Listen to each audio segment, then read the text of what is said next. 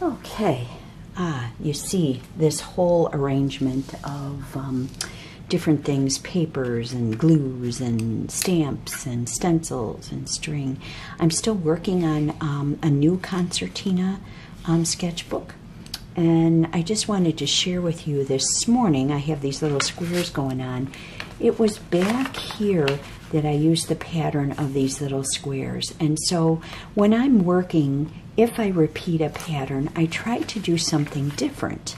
So at this point, instead of using my stamp that had all these little squares on there, I'm cutting little squares out of paper that I've made and altered from the sheet music. I've altered the surface of it just using some gesso, maybe a little bit, and some acrylics on a baby wipe.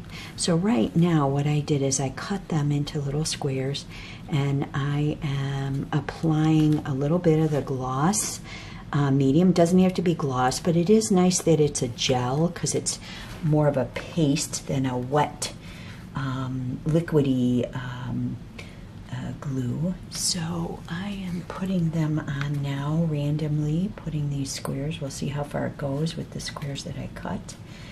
I'm using the tip of my X-Acto knife because it's a nice little point that kind of sticks into the paper, and then I can kind of turn it over. I've heard of like tweezers. You could use those. I have them too, but this works pretty good right there.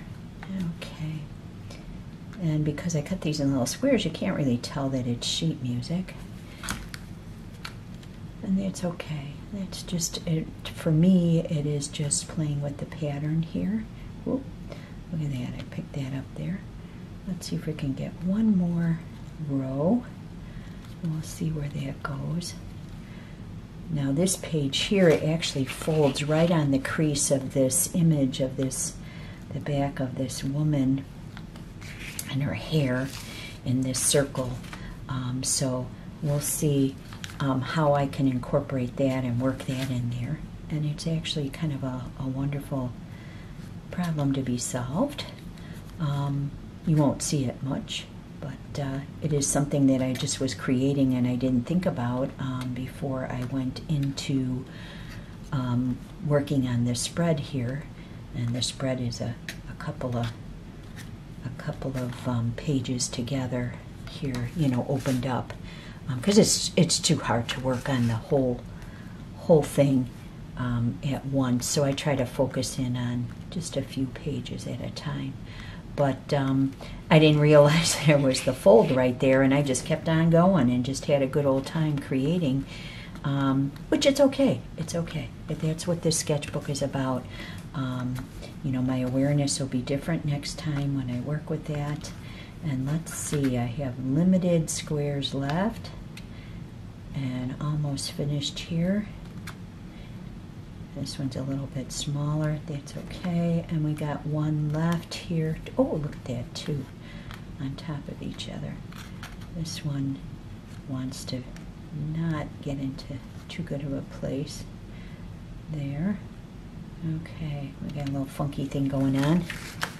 I don't see any more underneath there. So that looks like it. So I'm just going to let this dry. And now that I've done something to this, I look at the whole of this area right here, and I react and interact with it differently. I need to do something up here is calling for, we'll see, it just kind of, you know, maybe bring in some more pencil or pen, some of the ink tints, and kind of bleed into there, draw some more lines around here. We'll see what happens. But for this morning, that little bit that I just did, I like that, and I'm going to kind of keep on going and see what happens here. Like I said, you know, bring in something at the top here. I've got this hanging down. So, all right, you just get to hear my little rambles.